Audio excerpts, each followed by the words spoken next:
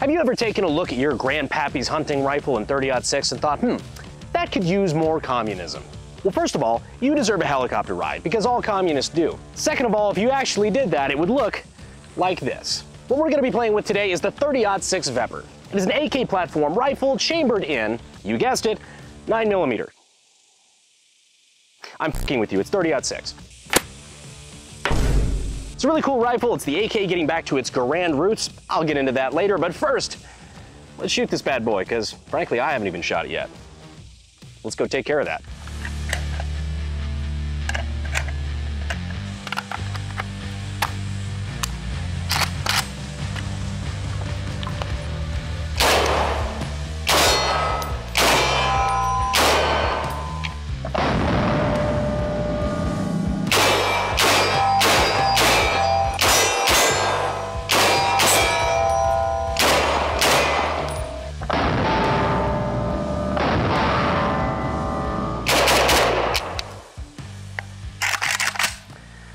Now, if the setting that we're filming at today looks a little bit familiar, that is because while we're looking for a new place to film our range videos, we are temporarily using Demolition Ranch for today's video. So don't worry, I text Matt about this. We have his permission to be here. He totally knows that we're out here filming right now. And remember that snitches get fucking stitches. Hashtag don't tell Matt. You know, it drives some women absolutely crazy that all it takes to make some men happy is a room like this and a lawn chair. They hate it. Ladies and gentlemen, the Molot Vepr 30-06. This is one of the many Russian-made AK-style rifles under the Vepr name. This one, I think, being, well, obviously being the biggest. Being chambered in 30-06, which I believe to date is the biggest commercial caliber the AK has ever been chambered in. It's okay, baby, I know you're the biggest that was ever fired. I said produced in the title. Plus, we both know your new brother's gonna put it to shame. Veprs were a commercial import to the civilian market in the United States throughout the 2000s up until 2016, where at the Cincinnati Zoo, a gorilla by the name of Harambe was shot. The Russians, displeased by this, a year later disallowed the import of Veprs and other AK-style rifles into the United States. I'm fucking with you. The US government, in its infinite wisdom and always knowing what's best for us, decided to sanction the Russians over the Ukraine-Russian conflict in 2017. Not the current one, they weren't prescient. This has been going on for a minute. But instead of punishing Russia in any meaningful way, it realistically just punished any American civilian who wanted a cool Vepr. Me. It punished me. So if you think government sanctions suck big pee-pee, then go ahead and subscribe, because all of us think so too. All my homies hate the government. First thing to point out, this is not the original furniture that would have been on this Vepr. I don't mind this furniture. It's not my favorite, but in my opinion, it is far superior to the original furniture that the Veprs were imported with. I think DeLance will probably have that up on the screen. Veprs are well-built rifles, but that just looks like shit. So we've got this very SVD-looking furniture here.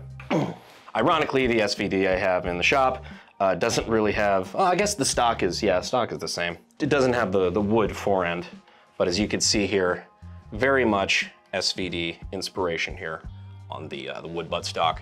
This is my Russian Tiger. This is a Russian civilian import of the SVD platform. The one I did the video on back in the day is my NDM86. That is a Chinese variant of the Dragunov SVD and actually is closer to the military SVD than the Russian import. There's a few noticeable differences, you know, lightning cuts and whatnot that just the civilian imports didn't have. This isn't an SVD video. I don't know why I'm going down this fucking autistic rabbit hole. Return. Cool. So anywho, magazines. So this is the standard capacity 5-round magazine. This is what they are imported with.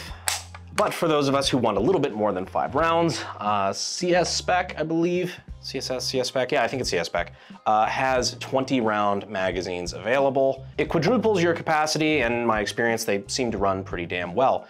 So it gets you up to 20 rounds, which is 4 times more than you would have with a factory round, but 10 less than YouTube gets mad at, so that's perfect. YouTube's gonna let me get money today, cool. almost enough to pay off this Vepr 30-06 because these things are fucking expensive. So they didn't really make a whole shitload of these, at least not that I saw. I've been looking to get my hands on one of these for over a year now. I've actively been looking on Gunbroker and Arms List and a couple other places. And the ones that I found were either stupid priced or just, they just weren't around. There were none for sale. And then I found this one, picked it up, and it's mine now. I'll treasure it always. So basic manual of arms, this operates completely like an AK. I'm gonna go over that real quick. So selector here, we have safe, down is semi-auto. Our magazine catch here, you just push forward and rock the magazine out. Show clear. Obviously gun was cleared beforehand, but you know, it doesn't hurt to be safe. Trigger is actually I believe it's a 2-stage trigger because I can pull it and I get to a second wall and then a clean break. Not a big fan of 2-stage triggers personally, but if you are, go buy a Vepr. No wait. So basically, if you know how to operate an AK, you could pick one of these up and be right at home. ADD break. So we're time for our typical White Claw penetration test. So we've got a couple of White Claws here that, well, don't worry about that, that's coming later. We've got a couple White Claws here. We're gonna show you the power of 30-06 by lining them up in a line, basically just showing you the amount of energy being transferred through all the cans. First off, I gotta set this table back up. I don't know what Matt's filming out here, by the way, but this looks like a grisly murder. I'm not one to judge though. This really does look like blood, I'm not gonna lie. I don't know how it comes across on camera, but this looks like he's up to some Dahmer shit. Which, hey, like I said, snitches get stitches, so I'm, you know, fucking off. So we've got our 5 claws in a line. Let's see how they fare against the AK 30-06. Taking a shower reserved for an alcoholic white girl in 3, 2, 1.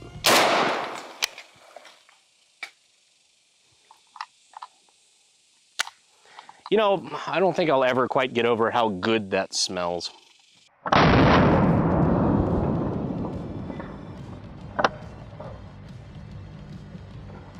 So we're helping clean off a lot of the blood here. You're welcome, Matt. Got some of the claws over here completely just blown to shit. These cans are completely eviscerated. I mean, a lot of times we'll have puncture holes or even, you know, cans blown in half and whatnot, but these are ripped to shreds in a mighty powerful way. Like it flattens the tops and the bottoms. That's kind of crazy. Over here by our tactical llama, we have some of the other pieces. Again, these are probably the ladder chunks. You actually see bits of shrapnel, probably just the jacket and whatnot, just coming off of it and coming apart. That was the crazy part too, is that this wasn't even like a hollow point or anything that's supposed to have any sort of crazy expansion. This is just full metal jacket.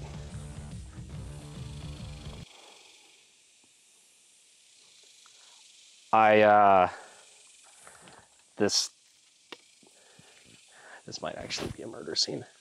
As you can see, it's kind of been a goal of mine for a few years now to have one of every AK variant, or at least you know the highlights, and well, I'm on my way. But you know, the collection's branched out to all sorts of stuff. You've seen half of the stuff featured on the channel. I don't really do a lot with other people's guns. Pretty much everything I feature on the channel is guns that are in my arms library, because I just think gun design is super fucking cool. Humanity has found a million different ways to spit a projectile out of a rifled tube, and I just want to figure out every way that they've done that, because that is, you know, that's the shit that lights my fire, man. And if you like gunsmithing and weapons design too, I gotta give a shout out, main channel sponsor, SDI, Sonoran Desert Institute. Great place to get your start. If you feel like checking them out, links are in the description and in the pinned comment. Great sponsor of ours. This is 7.62 by 39. This is the caliber that you typically chamber an AK in, or that the AK is known for, rather. This is 7.62 NATO, or 308. This is a heavier cartridge, more of a battle rifle cartridge. This is what the United States uses in things like the AR-10 platform. You know, the FAL is chambered in this, and also, you know, things like the M60, the 240 Bravos, some of our, you know, light machine guns and things. Moving up from here is the caliber that you associate with the Dragunov, or the Mosin Nagant, the 7.62 by 54R, or rimmed. This is like your Mosin Nagants, your SVD, Dragunov, some AK variants like the PSL are chambered in this, and also your PKM, the Soviet light machine gun. And this is 30-06. So as you can tell, just a little bit longer. So depending on how you measure it, this is the biggest cartridge the AK has been chambered in commercially, or for any sort of production, like military production or anything. Some people said that the M76 was because it was an 8mm Mauser. The 30-06 is actually longer than 8mm Mauser, so I'm giving the edge to 30-06, although 8mm is fatter because 7.62mm versus 8mm. Like 8mm has a little bit of a diameter advantage, but we're kind of splitting hairs on that. So now for disassembly. Pretty much like an AK, just push our little recoil spring in. You get our dust cover here. Recoil spring assembly comes out. Get our bolt carrier group here, which comes out like so. There is something kind of neat about this bolt, which is why I'm showing it to you. Basically, you've fully disassembled the gun for field strip. But the thing I wanted to point out on this bolt is, first of all, that's heckin' large diameter bolt there. You see on the back here, where we've got our typical 2 AK lugs. So we've got our lug here and our lug here, just like every other AK variant. Well, we actually have a third lug there down on the bottom.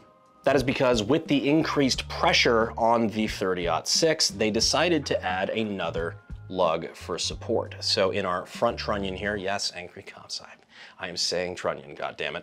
Well, first of all, we have our bulge trunnion, so we've already got our thicker receiver, which is common on the Veprs, but we have our regular locking lug here, our locking lug up here, and down here, there. I don't know if the camera can see it or not. That is our third lug for when the bolt goes into battery and locks into place, preventing the gun from exploding until the bolt carrier begins to cycle thanks to the gas pressure and unlocks the gun and cycles it. We can also take off our gas tube by pulling up on our gas tube lever, and that is stiff, so I'm gonna show you a trick. AK daddy moment. If you ever have a stuck gas tube lever like that and you need a little bit of help getting it out, you take the rail. You can take the rail of your bolt carrier here, and that little groove here that rides in the receiver, you can put that right in the little ear here and use this as kind of like a tool and lever it up like so. Get that up out of there. Now we will liberate our gas tube. This is also where we can take off our adjustable gas block here. As you can see, we've got different gas settings with their corresponding bleed off here on the other side. This is kind of a nifty feature because there is quite a lot of variation on the 30-06 ammo, from modern ammunition to like 30-06 Garand, M1 Garand rated ammunition, which is interesting because the M1 Garand really is the grandfather of the AK platform. And that's not conjecture. Mikhail Kalashnikov said it in his own words. The Garand was a huge inspiration for the AK. A lot of people who don't know any better point at the SDG-44 and say, oh, it's an AK. The Kalashnikov, Kalashnikov obviously just copied Schmeisser's homework. While the SDG-44 was a huge inspiration for the concept of an assault rifle in general, and does share some similarities with the AK in operation has much more in common with an M1 Garand.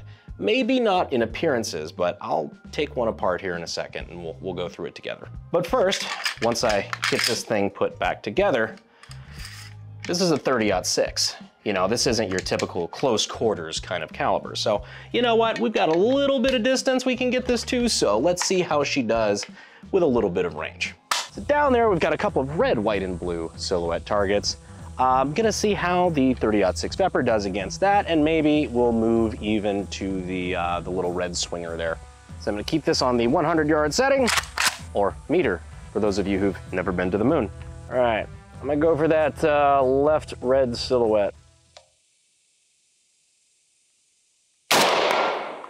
Yep, not too bad. These iron sights leave a little bit, they leave a little to be desired, but they do have a pretty good sight radius, which is nice for longer distance shot. Meaning that the distance between, for those of you who don't know what that means, the distance between the rear sight and the front sight is a little bit further than normal, meaning it's a little bit better for longer range engagements. Because if your sight radius is really short, there's a lot of variables there, like you changing the angle of that even so slightly will throw off the shot by a lot. But when you have a longer sight radius, that's really not as much of a problem. So, that part's nice, but let's see if we can keep making hits. I'm gonna go for the blue one now to the right. Gonna hit him again. Let's go for that little red swinger, the circular plate.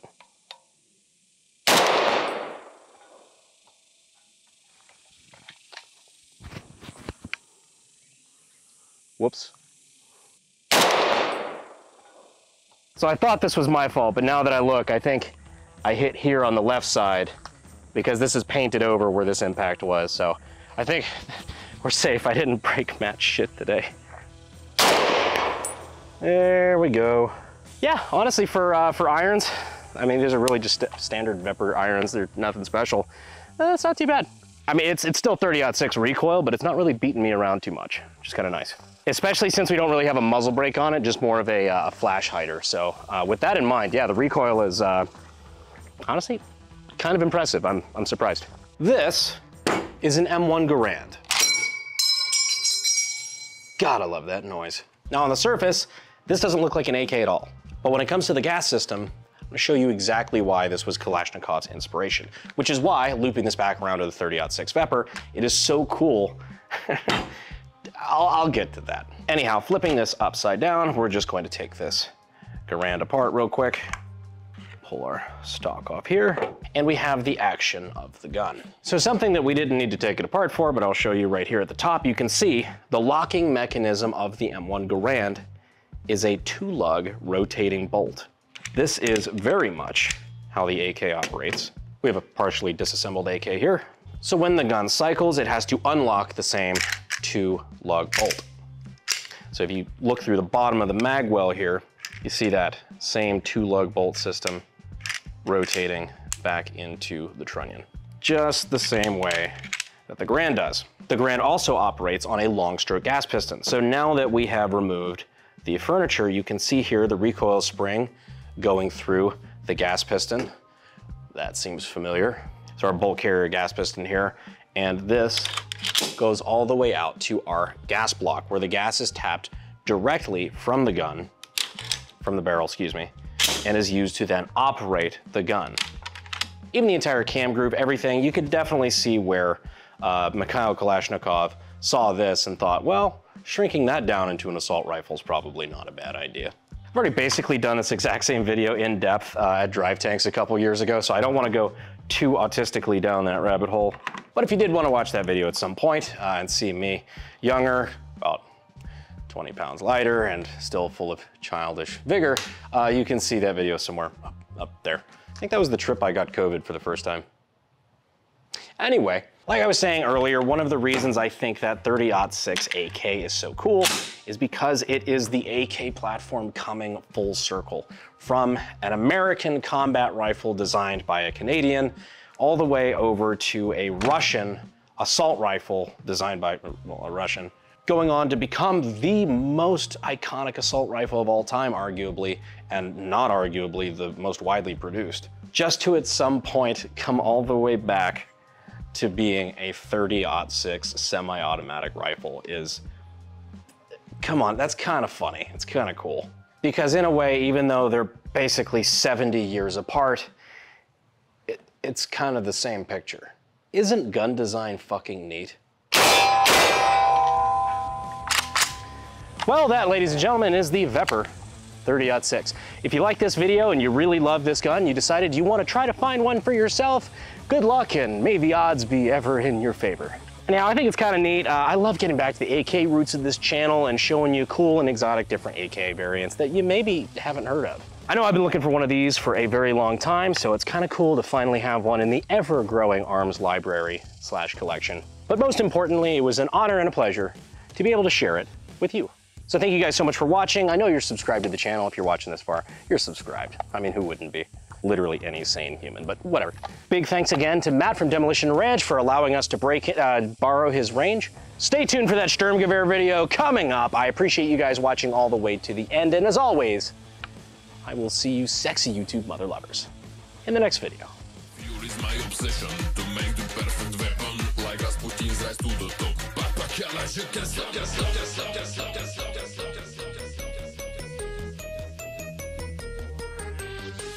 The grandfather of the AK. It's upside down. ADD break. Well, no, look at the eagle. If you think government sanctions suck big pee-pee, be sure to subscribe, because we do too. All of my homies hate the government.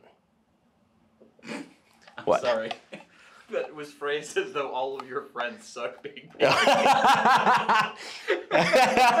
Yeah. Cut.